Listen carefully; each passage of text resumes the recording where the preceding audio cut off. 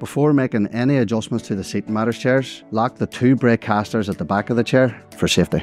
If you need to remove the arm to help with side transfers, first you'll need to loosen the 2 wing knobs located at the back of the arm that you want to remove. Then you will need to loosen the 2 wing knobs located at the front of the arm. The arm can then easily slide off. Once we have put the arm back in place, we will then need to retighten the 4 wing knobs to secure the arm.